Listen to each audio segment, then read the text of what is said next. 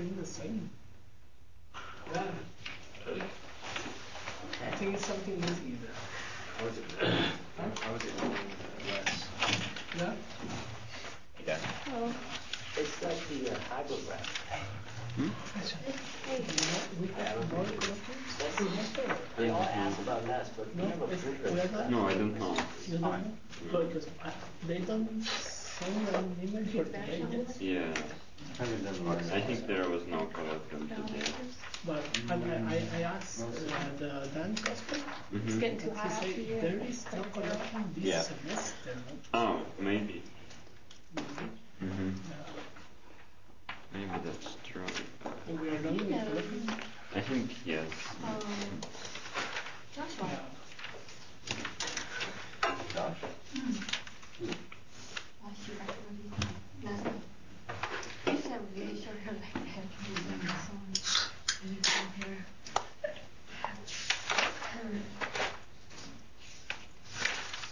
I think I know who you're talking about. You just show me.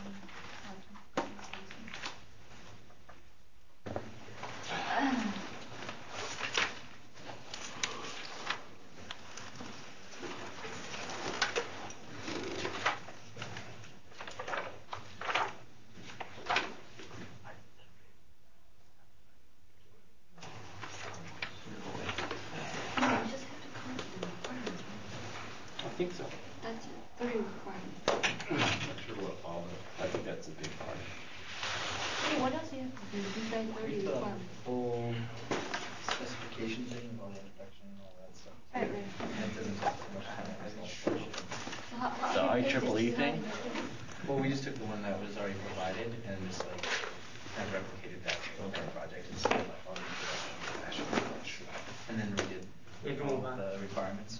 Then you also have to use some sort of, you have to come up with some use cases, use case diagram, and whatever the team lead or whatever decides is necessary. So you have to do a couple of those types of things. So I think we can accomplish 10 or 15 use cases. Better and to do use that. diagram. 10 or 15 use cases? We did. 没写完， Very easy. 剩一点，剩一道题。那教练教练怎么？ You have to come up with a diary for each time that you met, so you have to meet at least 2 times 那你其实白写了， with the customer. 只能白写的。我明天晚上是 retracer 的作业， And then you have to talk about it in your diary. 所以我要 Like my 我真的 dear 是吧？ diary 就为了 has 这个 something. Yeah. But I think that's like that, yeah. Something like that. 我就打一个 all the stuff from the last project. 啊，不是我打的，我电脑打的。 How many, how 我 many 靠，要手写的我也我课不上我也可以写。 The bounty knows. This is probably, well, just the requirements. 但这次没有图什么的，手写那个电脑打的。 Yeah. 手写。That's all. It's good as that. So I'm already having to say that once. 5 days. Oh. 20 pages, you kidding? It's just all text and Proof, right? Just no. 我要是从一开始把教练给打，1点到练了12。 You look like someone should bring me here. much better things than that.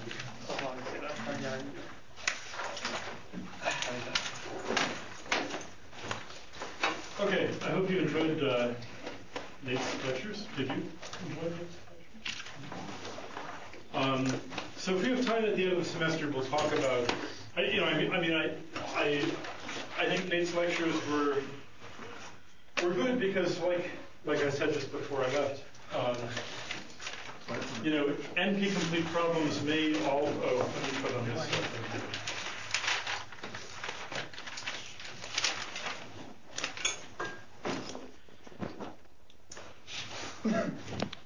So I wanted Nate to talk about approximation algorithms because, as I said 2 weeks ago, NP-complete problems are all equally hard if what you want to do is solve them exactly and in the worst case. But if you are willing to accept some sort of approximate solution or some good solution as opposed to the best solution, well, then different problems really have different hardnesses. And, as you probably know, but I think it's important to say, at this point, proving that something is NP-complete is usually at the beginning of the story, not the end. right? It's not like, oh, it's NP complete, so there's nothing left to do. Well, if it's a problem we care about, then that's not enough. We want to know, is there an approximate solution? Are there special cases of it which are in P? What happens if we look at typical solutions instead of worst case ones, et cetera, et cetera, et cetera. In fact, at this point, it's very rare for a result that a problem is NP complete to be considered interesting and new. Every once in a while, there's a cute result which gets some press, like a while ago when someone proved that, in a certain sense, the game of Minesweeper was NP complete. And there are a handful of problems where it's still not known whether they're NP complete, but they might be. But for the most part, proving NP completeness stopped being really interesting in the 1980s or so. So it's an important concept, but you want to go beyond it. So if we have more time at the end of the semester, we'll talk about some randomized algorithms. So for instance, if you have 3 set,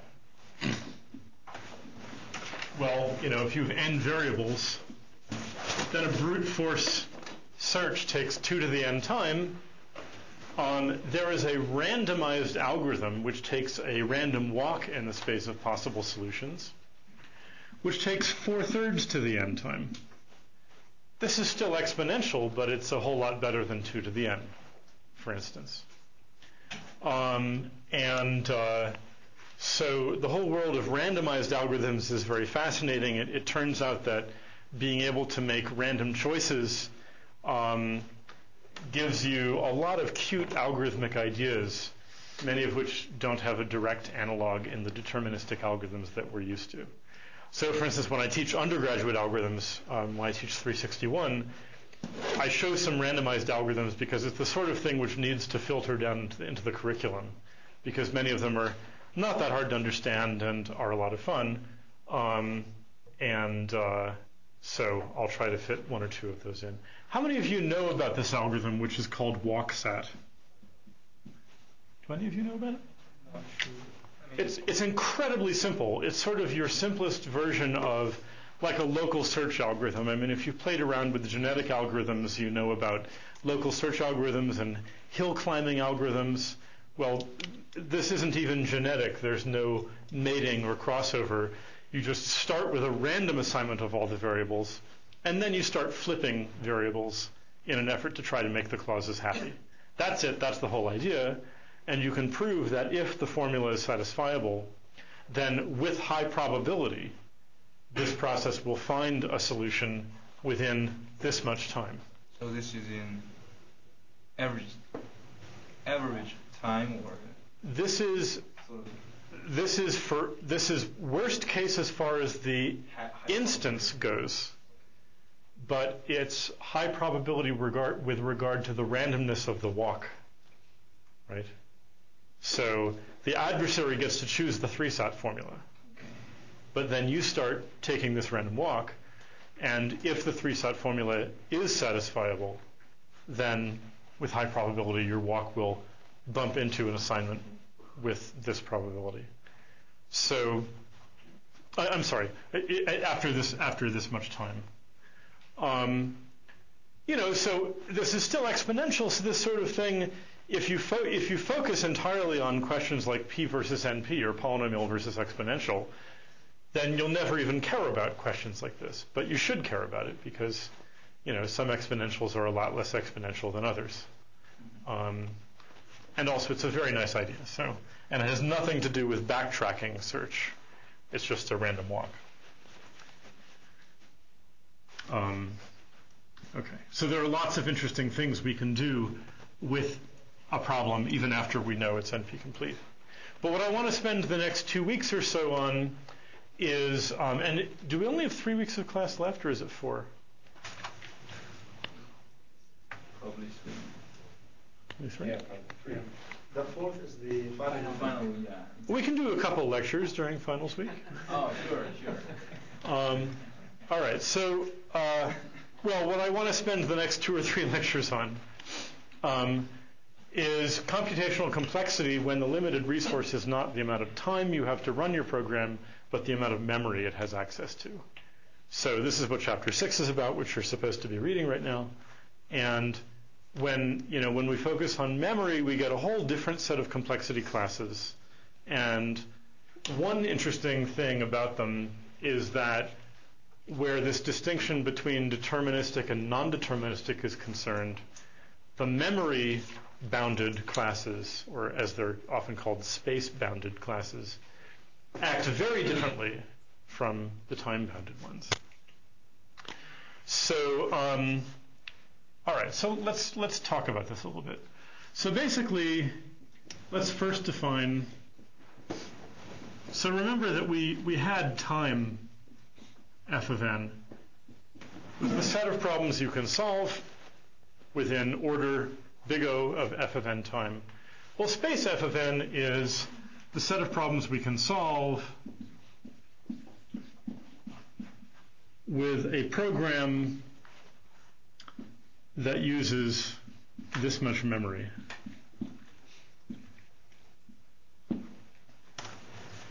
And, just to remind you what this means, memory is sort of the space of all states that your computer can possibly be in is a really big space, right? So let's say that you've got a couple gig of RAM and you've got your hard drive too. Let's include your hard drive in case you need to store stuff there. So altogether, you might have around 10 to the 11th bits in your computer. So since each one of these can be 0 or 1, the set of all possible states you can be in, your computer can be in, is this, which is a really enormous number. Okay. And so there's a lot of room to wander around in here, and in particular, with this much memory, you can certainly do lots of things that take exponential time. Okay. So in some sense, memory is bigger than time. We'll explain that a little bit more as we go on.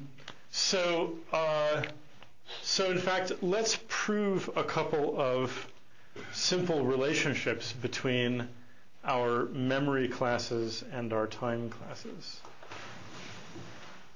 By the way, we'll also say, just as we did with P space is, well, informally, it's what you can do in polynomial space. More formally, it's the union over all k of what you can do in n to the k space. Okay, so what you can do in n, or n cubed, or n to the 7th, or n to the 39th, n to any constant. So the setting is that, just as in the time-bounded case, each time I hand you a bigger instance of the problem, I'm going to give you more time to run your program. Now, every time I hand you a bigger instance, I'm going to buy you a bigger computer to run it on.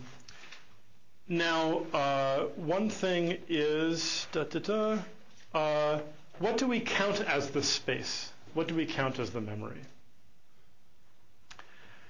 So, and we want to talk about this without getting into the details of computer architecture, right? So basically, the idea is that you have a certain workspace in your computer, and these are the bits that you can read and write.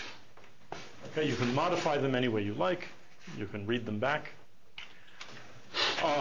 So this is, roughly speaking, what you would call the RAM and the disk.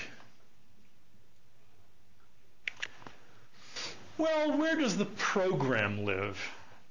Well, it kind of doesn't matter, because after all, the program just takes some constant size anyway. But if you want to think of it as living in the memory, fine. Certainly that's where software generally lives. If you want to think of it as hardwired onto a chip, that's fine too. I don't really care. So the program itself is just of constant size.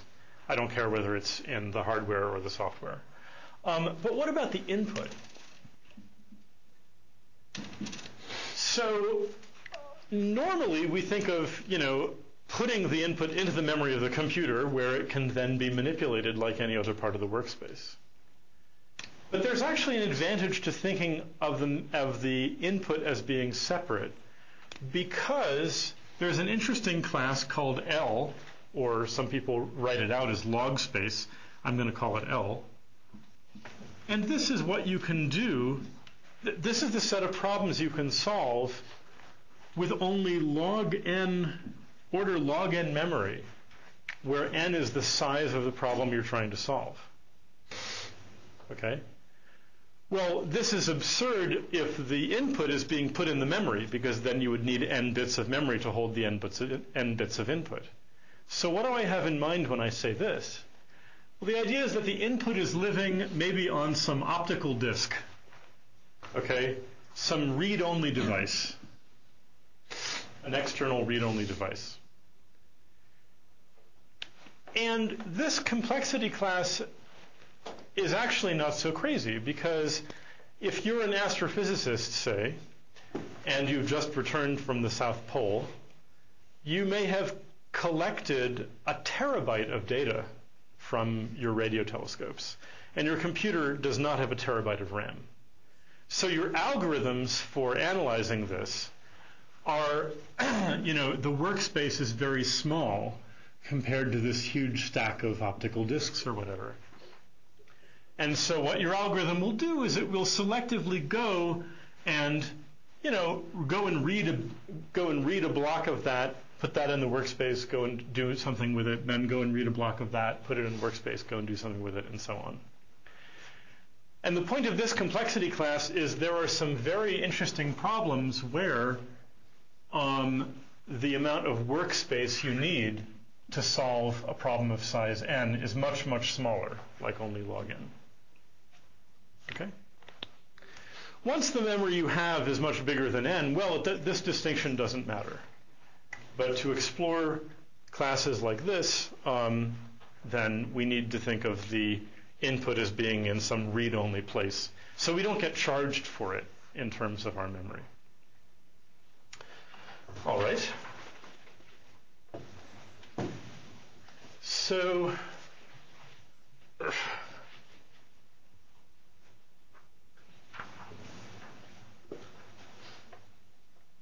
okay, so let's write down some simple relations between time and space.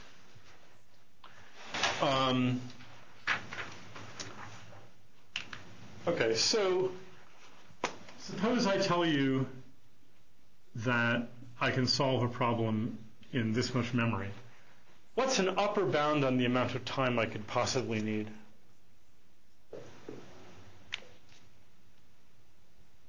Infinity. Well, hopefully I can do it in less than that.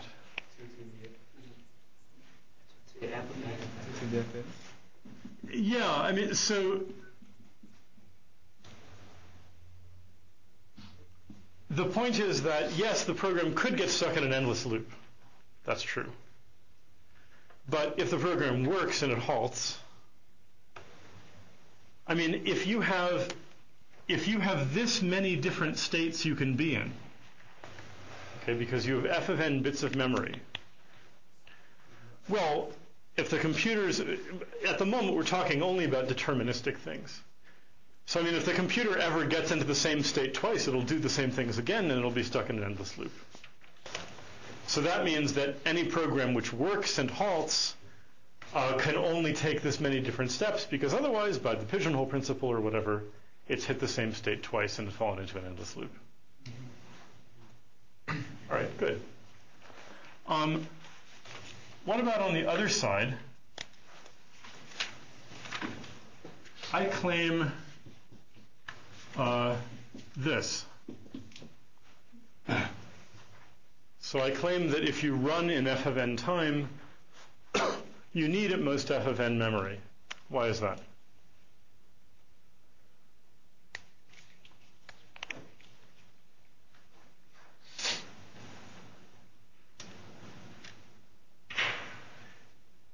Because you know worst case, isn't it? I don't know what you mean. You never visit the same state. For every step there's a state and no loops. Each So time. step by step. You use them. Yes, but why does that tell you? I mean, You at least have to look at your input. Okay, I see. well, the input is living somewhere else.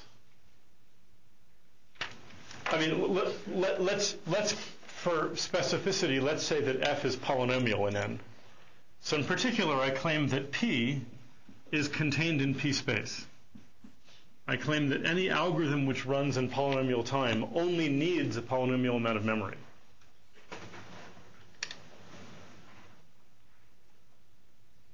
Yes, it will be more memory then we need more time just to read it.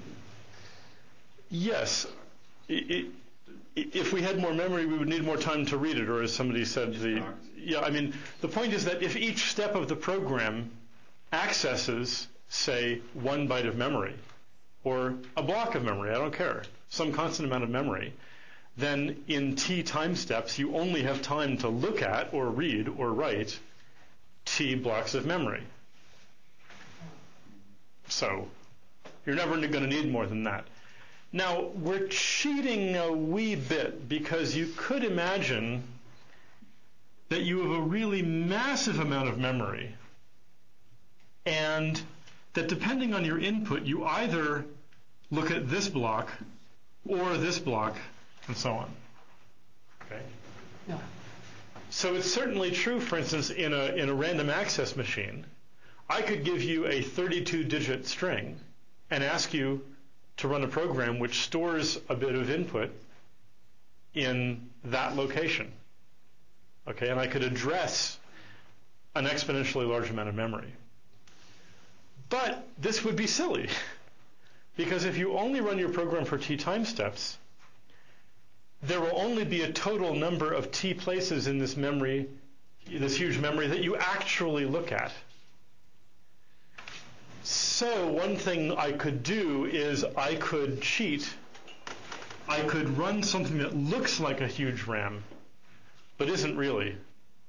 You could tell me, store something in the 32 zillionth location, and I'll say, rightio, I've done that.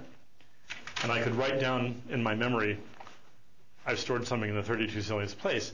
And then next time you try to read something from that place, I check my table of fictional places I've claimed to store things for you, and then I say, oh, yes, here's the thing you stored there.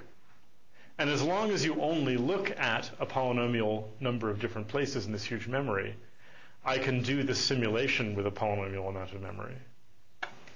Does this make sense? This is like the virtual memory concept, no? I'm sure it is. Yes. Something to do with these computer things, yes. Okay. Yeah, so that's the idea. So I can simulate a big address space as long as you only ever look at a few things in it. Good. So what we know so far is that, since I ran out of space here, time of f of n is contained in space of f of n, which is in turn contained, sorry, I didn't mean to say equal. I apologize. That's contained in time 2 to the order f of n. So in particular, L, or log space, well, according to this, what is log space contained inside? If f is log, what is this? Just a Polynomial.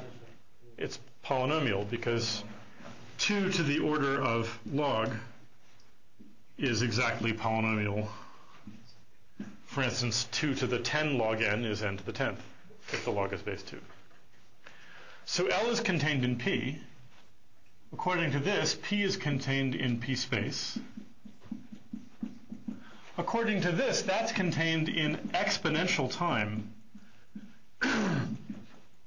where I should emphasize that when a computer scientist says exponential, they mean 2 to a polynomial of n, not just 2 to the n. So 2 to the n squared, 2 to the n cubed are also considered exponentials.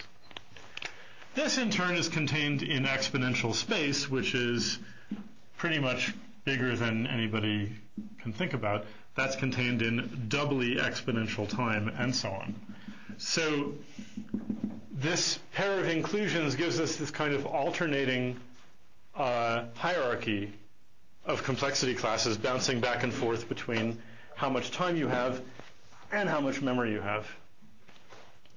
All right, good. So what about non-determinism?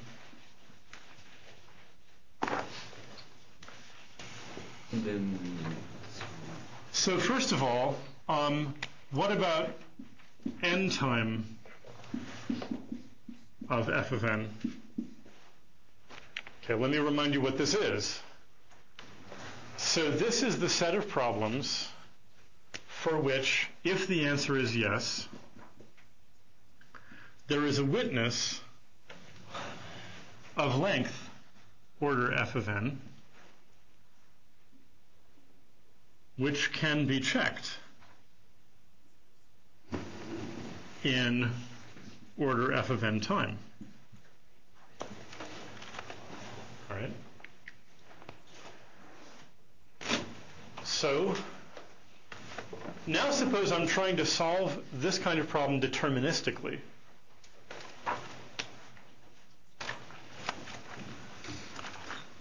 So there's no n here. How much memory do I need? 2 to the f. It's again just, oh wait, no, sorry, yeah, so here's one way to do it. Well, how many possible witnesses are there? 2 to the f of n. 2 to the f of n. Okay. Well, so now tell me how much memory I need to check all of them. Your polynomial. Each of them is polynomial length. Well, each of them can be checked in f of n time. Let's call it f. Okay, f of n. Yeah. So to do an exhaustive search, to go through all things, all 2 to the f of n strings, possible witnesses,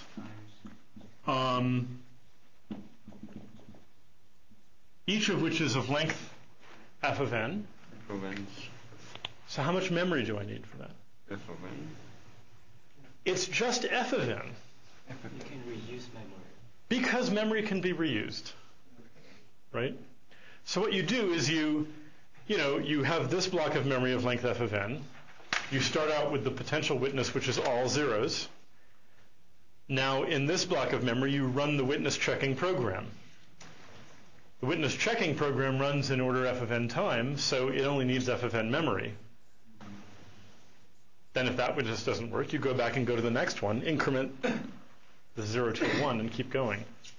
So Okay. by space fn, you mean memory bounded by f of n, and as well as the running time is f of n? No.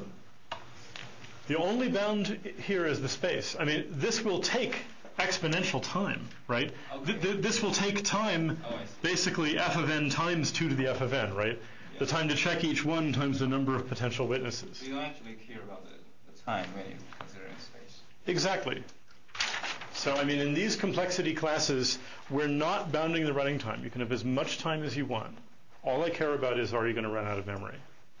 Okay? So it's just a different picture of the world. I mean, normally when we think about efficiency, for the most part, we think about time. Because for most applications, time is the thing we run out of first. But that's not always the case. Sometimes what you run out of is memory. Isn't possible if you say use log fn space, but just do it for much longer. I'm not sure what you mean. Is it possible to use less memory if you take more time? Is that what you're asking? Yeah, I mean, there certainly are trade-offs. So one of the things we'll see over the next few lectures is that if what you're really worried about is memory, you can come up with some very clever algorithms that they take longer than the ones which are most efficient in terms of time. So it's possible to be very efficient in terms of memory, but there's a cost. Yeah. And so there are are typically trade-offs in algorithms between time and memory. But in these classes, we're just worrying about memory. Now, you could invent other complexity classes, right? So you could invent a class called space-time f comma g. And that would be the set of problems you can solve with f of n memory in g of n time. Those are perfectly good complexity classes, but they're different from these. But since, as you said, you can always trade memory for time or vice versa. Well, you can't always. I mean, I think... like lower bounds or something like that. Well, I mean, I don't think it's possible to solve 3-sat with only, 1 kilobyte of memory, no matter how much time you take or something like that, I mean, there's some limit to how much you can trade time for memory or vice versa. Yeah. But it's true that optimizing one might not be the same as optimizing another. But the big thing is that memory can be reused. And this makes it act rather differently as a computational resource than the way time works, because time, sadly, cannot be reused. So when we do things like organize an exhaustive search, well, we're doing it sort of more compactly, if you like, in memory than in time. That's like comparing apples and oranges, but I hope you see the point. Okay. All right, so let's, in particular, we can expand the picture we had before a little bit. We'll put L and then P and then NP, and then that's inside P space. And that's inside exp time, which in turn is inside nexp time, and so on. All right, well, if we're going to have non-deterministic time classes, we ought to have non-deterministic space classes. So we need to think a little bit about what that means.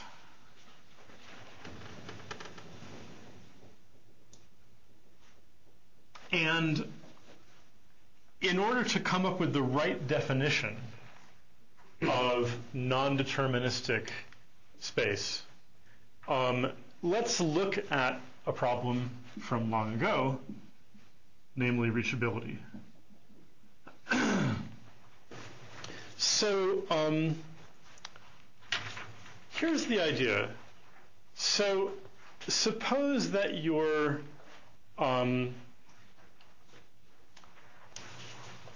suppose that I'm trying to prove to you that there is a path from one place to another in a graph. Okay? So I'm trying to prove to you that, yes, you can get from S to T. I'm trying to provide a witness. Well, normally I can just show you the whole path, right? I mean, reachability is in P, so it's certainly in NP. So I can show you the whole path. But now, imagine that you're living in a really, really huge graph, okay? For instance, imagine that each vertex of this graph is one of the 2 to the 10 to the 12th or whatever states in your computer. So this graph has an exponentially large number of vertices. It's really, really big. So that means that the path might be this long. Okay? So you have this much memory, but the path could be as long as this. So you don't have enough memory. You can't handle the witness, right? You don't have enough memory for me to show you the whole path. You can't hold it all in your mind at once. Right? Mm-hmm. But there's another way that I, the prover, could give you, the verifier, this witness. How's that? Prove a step is correct. Show one step at a time. Yes, I could take you by the hand and show you one step of the path at a time. Okay? That way you don't need to store it all at once. Yep. And for that matter, when you're in the middle of it, you don't remember how you got there. Okay? All you need to know is where you are, and all I show you is where to go next. And at the end of the day, I've gotten you there, and you say, yes, I agree, you got me here. I guess you were right. I guess there was a way to get from S to T. So, inspired by this example, we're going to write down what might look like a sort of funny definition, but it's actually the most natural one. So, here was our definition of n time. My definition of n space will be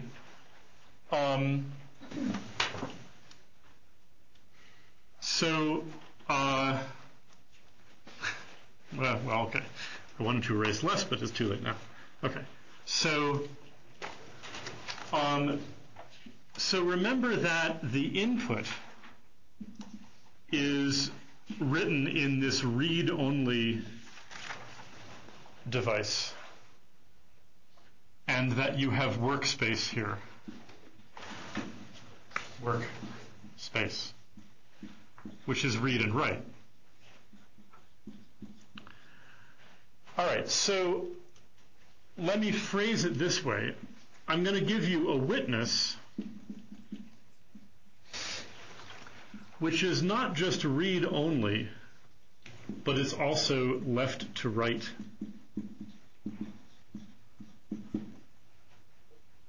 Okay?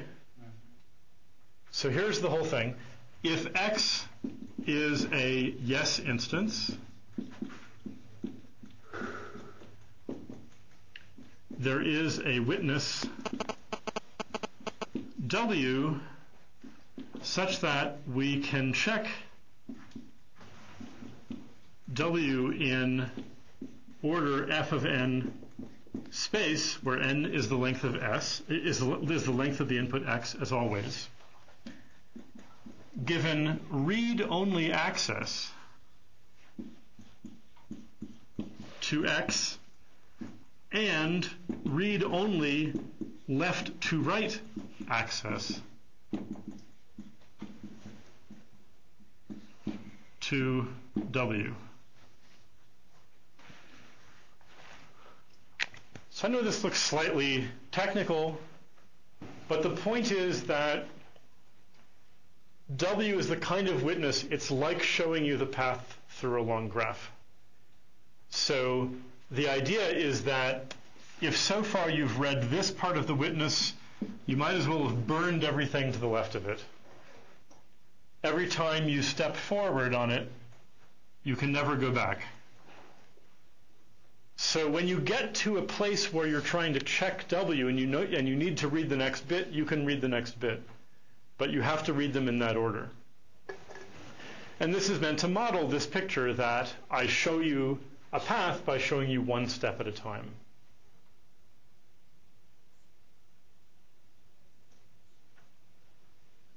Okay? So with this definition,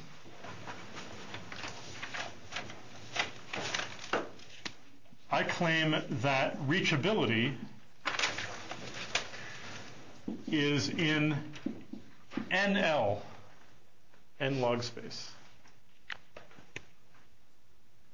Okay? So what does this mean? I mean that I have a graph with n vertices, and I claim that we only need log n bits of workspace.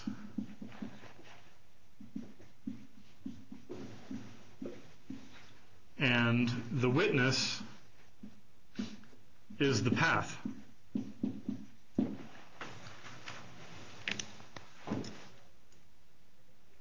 So explain to me what I do and why I only need log n bits to do it. So remember, what am I given? I'm given a description of the graph G on my read-only optical disk. Anytime you want to know, for instance, whether there's an edge from one vertex to another, you can go and read the disk and it will tell you. You can't write on it, you can't use it as workspace, that would be cheating, but you can look at it. Okay? And part of the input also is, S and T.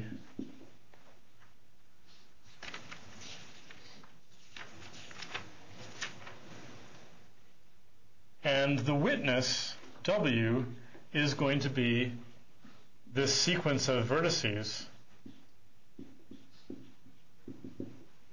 that get you to T, that follow this path.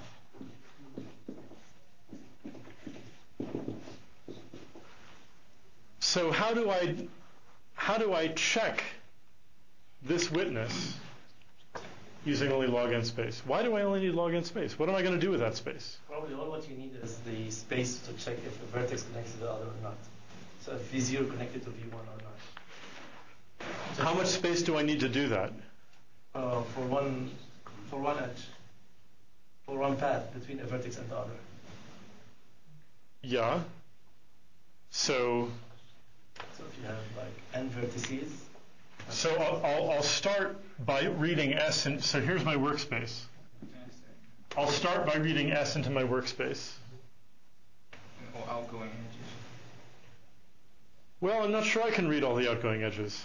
No. Yeah. Right? I mean, if S has a lot of outgoing edges, I can't store them all. Yeah, that's right. Right? But again, remember, the witness is supposed to have done all the work for me. We're not supposed to have to do any searching. We're just checking the witness. Okay? V0 equals V0? Right? So I checked, let's say this equals, I'll check that V0 equals S. That's easy, right? And then I'll put V0 here, and then I'll read V1, and then what do I do? You put V1 instead of V0 and V2. Okay, all right.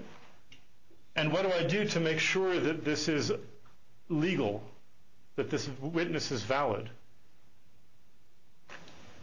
I reach the end there. You read over your graph and make sure that V1 and V2 is in there. Right. So what I do is G has this table of the adjacency matrix or whatever of the graph. So I go and read G. Okay. But the idea is it doesn't take me memory to do that. Okay. So if I have V1 and V2, I can go read.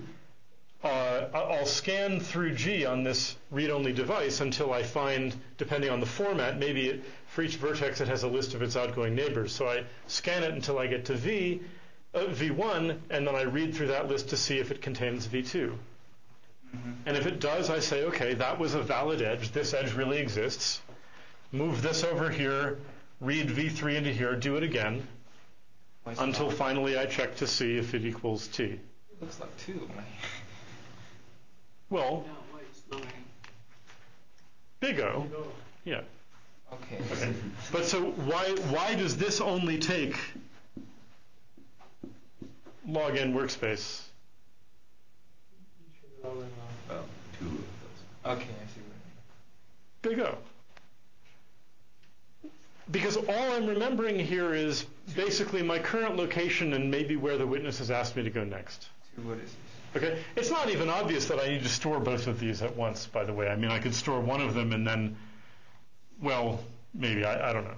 I guess we need to also store where we are in the witness. So how many steps we've taken. But that's another integer between 0 and n, right, if there are n vertices. So if I'm at the ith step here, let's say that I'm currently checking to see whether there is something from... So this is an integer from 1 to n, this is an integer from 1 to n, this is an integer from 1 to n, and we need only log n bits to store such things. Mm-hmm. Okay. So again, we don't remember where we've been. We only know where we are right now. Okay? But the witness carefully leads us by the hand. We go and ask the graph, can I go this way? The witness says I should go here next. Can I? The graph says yes. Then we keep going through it, and at the end we've gotten where we want to go. Okay? So the point is that, I mean, the search problem of telling whether there is a path, that might be hard. Okay? But we're in NL, so all we're trying to do is verify a path, and the point is it takes very little workspace to verify a path. You only need log n bits because all you need to remember is where you are right now.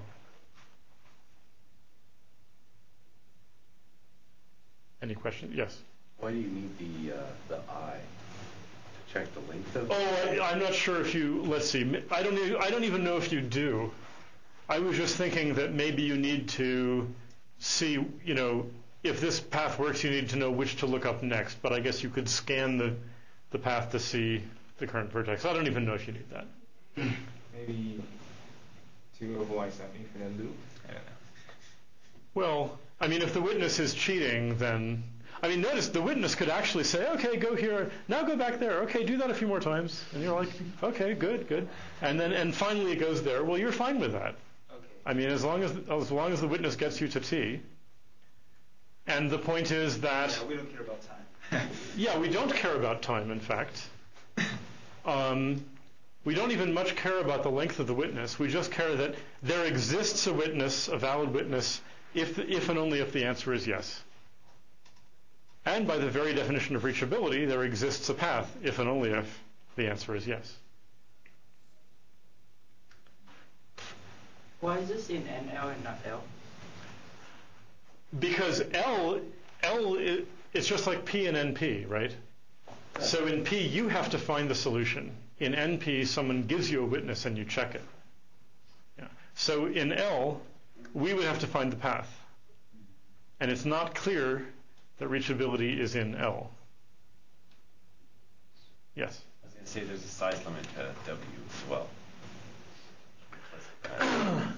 There is a size limit to W, but in some sense we don't need to impose a size limit on W.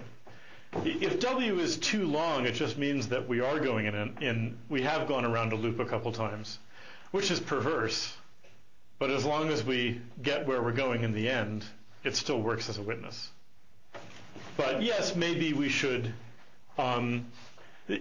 It's certainly true that if there is a witness, then there is a witness of size at most 2 to the workspace. Because otherwise we're going in some sort of endless loop. All right. Well, reachability is in NL, but maybe we can say something stronger. Reachability, the way we've defined NL, the fact that we've defined it using these left to right witnesses, makes it look a lot like reachability is the NL question. Right? Namely that reachability is, drum roll,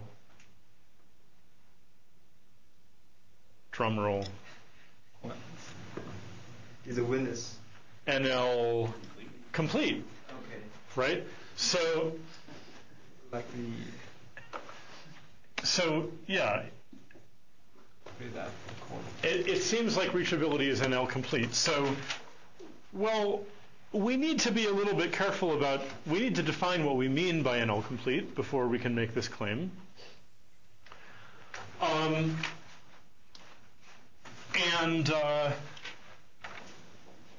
And we need to prove it.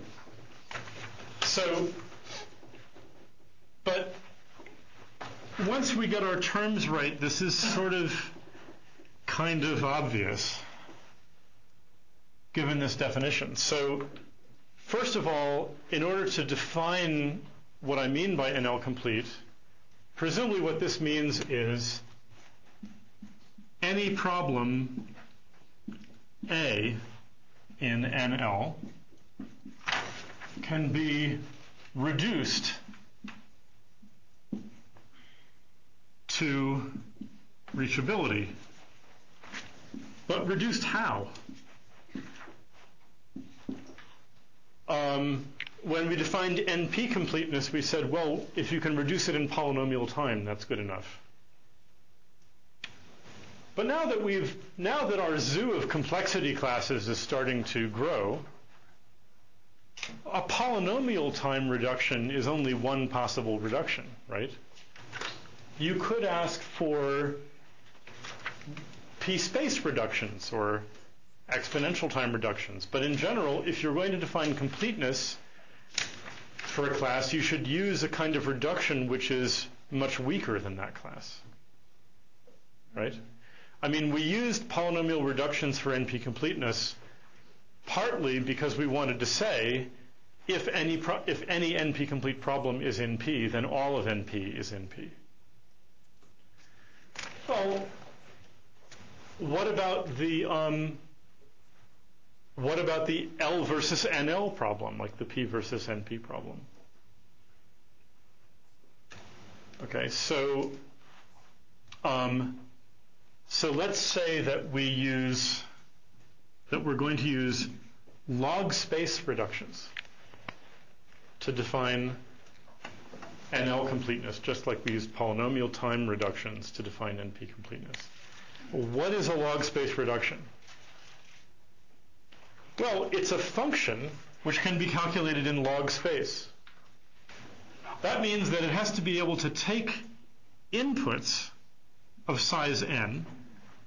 Presumably it takes them in read-only form. It has a little bit of workspace. And then it can produce some output. So both the input and the output are a lot bigger than its workspace is. Okay? So there's a couple ways to think about this. One is that it has a printer,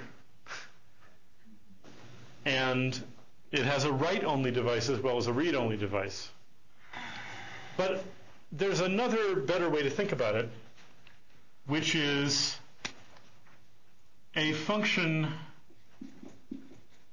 f is in log space if for each, let's see. What we're going to do is we're going to compute it one bit at a time. Okay? So what we're going to do is, given x and I read-only, we can calculate the ith bit of x with log n workspace. Okay, so this way we don't have to hold the output in memory. You want one bit of it, you want the 37th bit, I'll give that to you. You want the third bit, I'll give that to you. So this is important for the following reason. Remember that in our whole study of NP completeness, we used the fact that if I can reduce one problem if I can reduce A to B in polynomial time, which I'll write like this, and if I can reduce B to C in polynomial time, then I can reduce A to C in polynomial time. Okay, and this was kind of painfully obvious, but it was really important because that way we were able to build this family tree of NP-complete problems, and we didn't have to start from scratch every time. Well, it's slightly nervous-making here about log space reductions, because let's say that here's an instance of problem A. With a little bit of workspace, I'm supposed to convert it to an instance of problem B. And then with a little bit of workspace, I'm supposed to convert that into an instance of problem C. The question is, can I go from A to C in log space? Well, the problem is you can't first calculate this and then use it as your input because you don't have enough memory to hold it. But we can still survive by playing this trick of calculating one bit at a time. The point is that, how do you calculate C? Well, you have this log space program which every once in a while wants to look at a bit of B, imagining that B is written on some read-only device. So I'm going to simulate B for you. Okay? I'm not actually going to store B anywhere. But every time this program, which is trying to calculate C, wants to look at a particular bit of B, I will use this program to calculate that bit of B from A. Okay? So this way, I will calculate bits of B on demand for you and make this program think that I have B when I don't really. I'm just recalculating each part of it that it looks at. Is this efficient in terms of time? No, because I'm probably going to recalculate the same bit many, many times. Every time you look at the 100th bit, I'm going to recalculate it from scratch. That's okay. We're just trying to be efficient in terms of memory. But still, you have like a workspace of like the summation of 2. Well, okay, but that's just still big O. Yes, it's true that we need this workspace, and every once in a while this calls this program as a kind of subroutine. So we need its workspace too. So the total workspace is the 2 of them, but so fine. Yeah. Okay. All right. So the question is, can I take any problem in NL and reduce it in log space to reachability?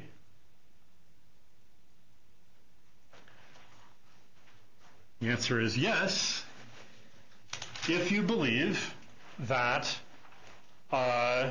you can take a computer program, put it inside a computer, and run it by running one instruction at a time. And you believe this because this is what you do every day. So what are we going to do? So by definition, if a problem is in NL, then it has this little workspace of size log n. So what is the graph? How big is the graph of all the states that this workspace can ever be in?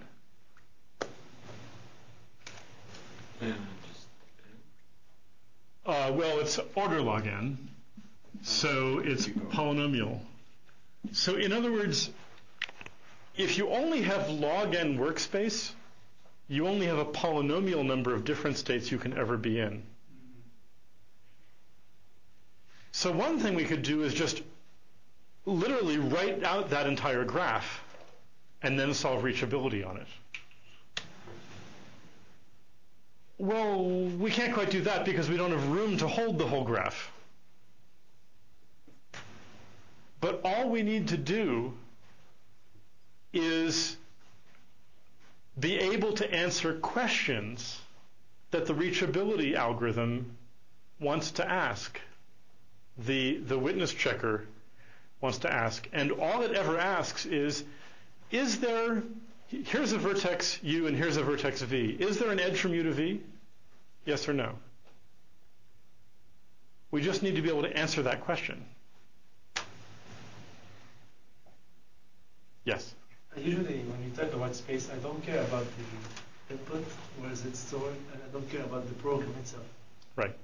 That's why this polynomial time is just needed for the space that the witness will need. I don't care about where G is stored, and I don't care about the program, where the program is stored, right? Right. But so if you have a problem with in NL, it's going to use some workspace, and this is the number of different states the bits of the workspace could ever be in. Check. Yeah. I don't care about the input, where is it stored?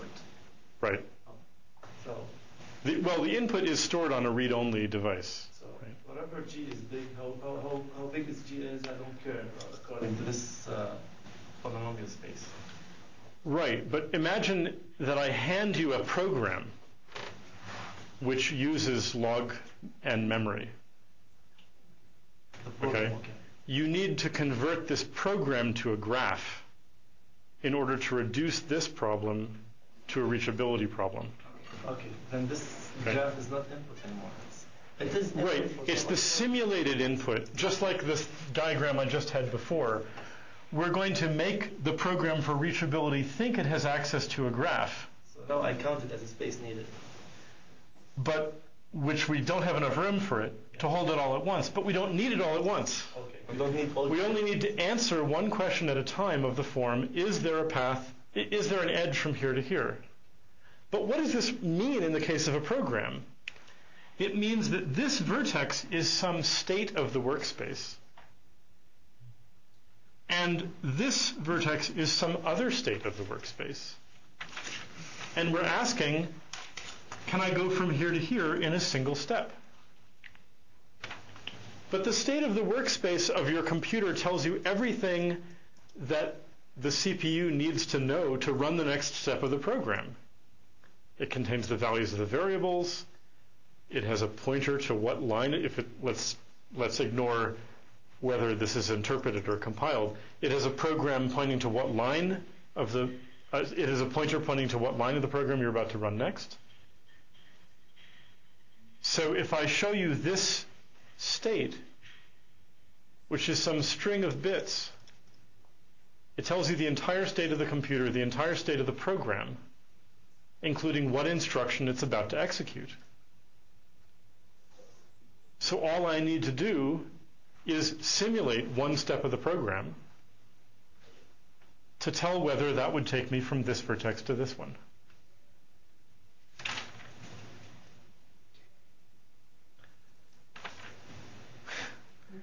No, this is a wee bit abstract. No? Okay, good. Some yes, some no. That's fine.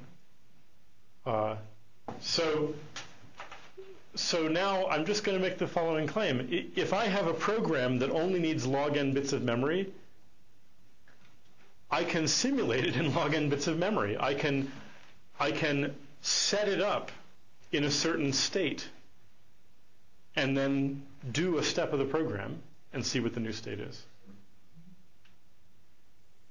It's like simulating itself, almost like the languages we talked about. Well, yeah. I deliberately don't want to talk about the details of the programming language, but the point is, each individual step is something like flip this bit, or write this bit in that bit, or increment x or something. Okay. So the point is that in these log space reductions, because we're only trying to generate one bit at a time, we only need to convert this into reachability. We only need to generate one bit of the state space graph of the computer at a time. In other words, answer for one edge at a time, is there an edge from here to there or not? Does that mean for any program of finite size is always NL?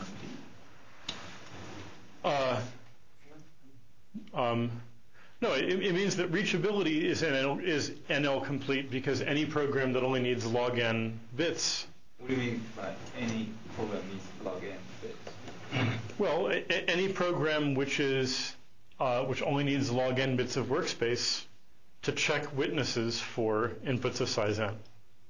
I see what you mean. You're trying to say it's Z.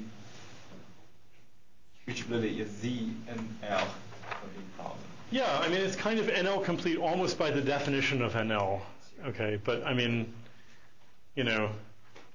but we need to think about the fact that to take other problems in L and convert them into reachability problems, we have to, what I'm going to give you is a program. And you need to look at the source code of this program and generate this graph. And then you run reachability to see if, starting with the initial state of the program, it will lead to a final state that says yes. Happily, you don't need to generate the graph all at once, though, since you don't have enough memory to hold it. Instead, you can simulate access to it one bit at a time by simulating the program one bit at a time.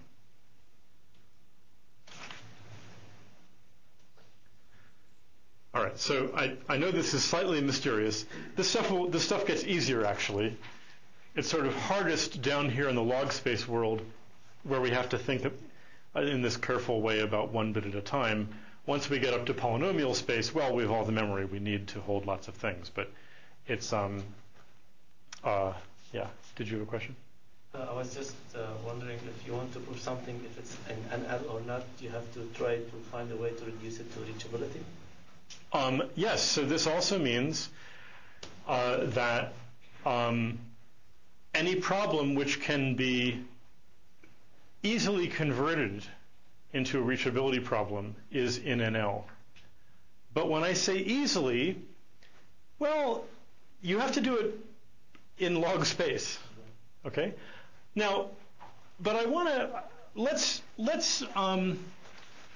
talk a little bit about these log space reductions, because the fact is that although we allow ourselves polynomial time reductions in our definition of NP completeness, most of the reductions we've seen are actually doable in logarithmic space. Okay, why is that? Well, remember our reduction from, let's say, NAE 3-sat to 3-coloring. Remember that was the one where for each variable we had a pair of vertices, Yeah. and for each clause we had a triangle.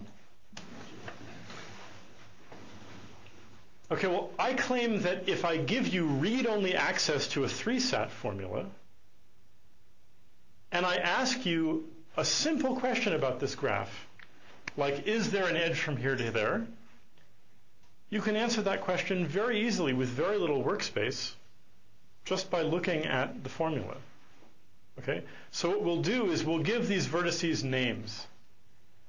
So I'll call this clause 1, and then this will be C11, C12, C13. And this will be variable, 1, 1, variable 1, 2. I don't know. I don't care how you give the names, whatever. Right? The point is that now if I'm asking you a question about the graph, one like, is there a vertex named C27, 3? You just have to go and look at the formula to see if there are 27 clauses or not, or more. If I ask you, is there an edge from V1, 1 to C1, 1, you just need to check the formula to see if the first variable appears in the first clause. Okay? So, in other words, log space reductions include these things which we can call local gadget reductions, right? I'm not taking the 3-sat formula and doing some complicated polynomial time computation on it and getting a graph. Each little bit of the graph corresponds to a little bit of the formula. Okay, it's a very local transformation. And that means that if I ask you a question about the graph, you just need to go glance at the formula, look at a few things, and you can answer my question. And that means that this is actually a log space reduction. Okay? So these things are hopefully not so unfamiliar. All right. So there's one type of thing that we haven't proved here. What about n space f of n? Is it contained in time 2 to the order f of n?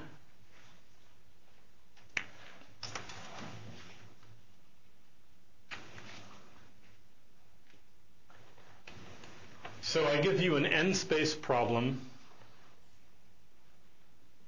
that needs f of n memory. I want you to solve it deterministically. How much time do you need?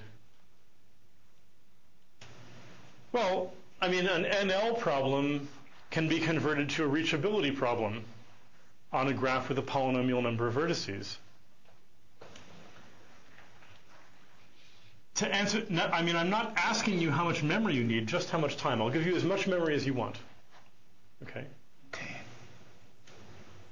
So an n-space problem with f of n memory is again a reachability problem. Okay?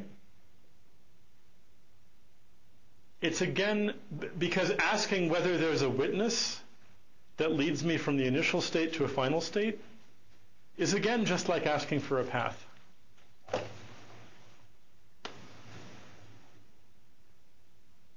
But how big is the graph?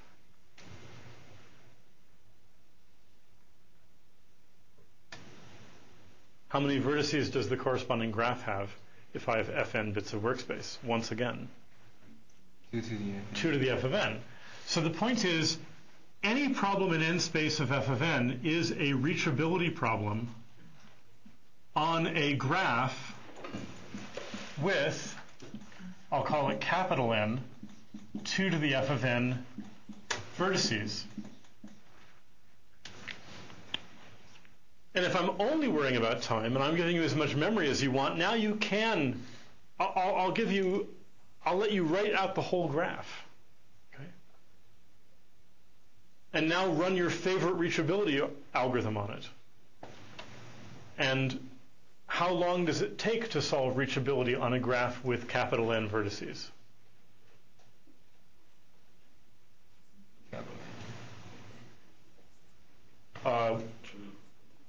Polynomial in capital N. I forget what polynomial we came up with, n cubed or something before, n squared maybe. Well, so the point is that polynomial in capital N is again 2 to the big O of f of n.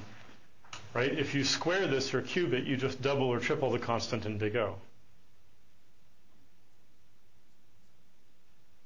So you can again solve it in time 2 to the order f of n. So to summarize what we know so far,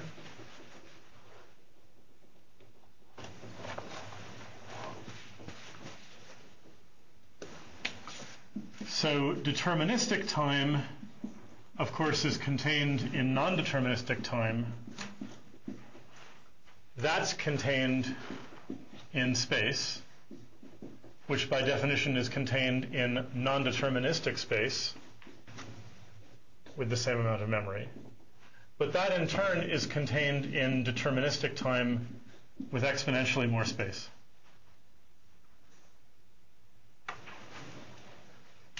So it looks like this. NL is also in P. I mean, NL is in P because reachability is in P. Mm-hmm. But more generally, N space is in, N space of F is in time of 2 to the F. So one question is, what about non-deterministic polynomial space? Well, we can define the same thing. I mean, it contains P space, and it's contained in X time. Mm-hmm. So one of the kind of kickers of space-bounded complexity is that somehow non-determinism is less powerful in the memory world than in the time world. So if I'm trying to solve a non-deterministic problem deterministically, I generally need exponentially more time, right? Yep. So, I mean, we've been saying all this time, well, we think NP takes exponential time to solve deterministically. You have to do some kind of exhaustive search. It turns out that non-deterministic space acts rather differently. You only need quadratically more space. And again, this is something to do with the fact that space can be reused. So this is called Savage's theorem, and we'll prove it next time. And as a consequence, non-deterministic polynomial space equals deterministic polynomial space, because this just raises the power of the polynomial. So if you can solve something non-deterministically in n cubed memory, you can solve it deterministically in n to the 6th memory. So this is a little surprising, and so somehow, at least once we get above this low level down here where we only have logarithmic space, then putting an n in front of things somehow doesn't make as much difference for space as it does for time. So we'll prove that, and then what we'll do after that is prove that playing lots of your favorite games, well, at least your favorite strategy board games, is p-space complete. So generalizations of Go, hex, chess, checkers, gomoku, telling whether the current player has a winning strategy in these games is p-space complete. So, and that'll be a nice place to stop our ruminations on space. All right. So read chapter 6. I'm really interested. Okay, so I think this first part, the stuff we did today, where we're talking about, well, make one bit at a time, you can simulate the program, blah, blah, blah, you have to read the witness left to right, that means a path. So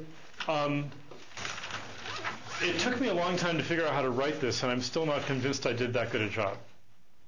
So I'm very interested, as you read chapter 6, in how clear this part is. Now, of course, you can also read Sipser. Sipser talks about this too. Sipser does it all in terms of Turing machines. And so for me, that just added a level of notation and formalism that I thought was unnecessary. The downside of that is that when I say, oh, well, simulate the program, some readers might think I'm being a bit vague. Whereas if you say simulate the Turing machine, because the Turing machine is such a precise, finite model of computation, you know exactly what it means to carry out a step of the Turing machine. Here I'm trying to be a little bit more intuitive and saying that, well, carrying out a step of a program in your favorite programming language is easy. But, anyway, so tell me what you think about the early sections. I'd really like to know how clearly or unclearly they read. All right. And give me homework now or by the end of the day.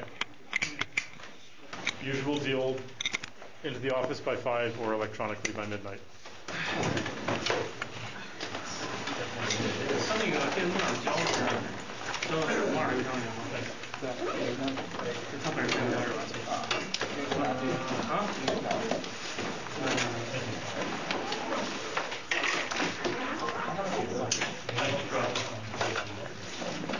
I can.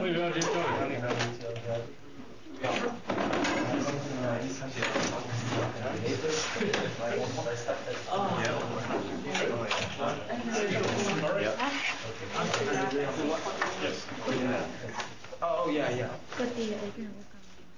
Hey. Oh, I still have to work on it. Like, I have still half of them. I'm going to write it.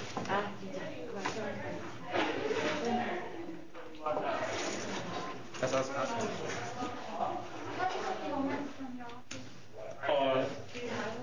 I think either Nate or Amitabh has it, but Amitabh and Amitabh is next to mine, so you can see if they're in. Okay, great. You mean right now?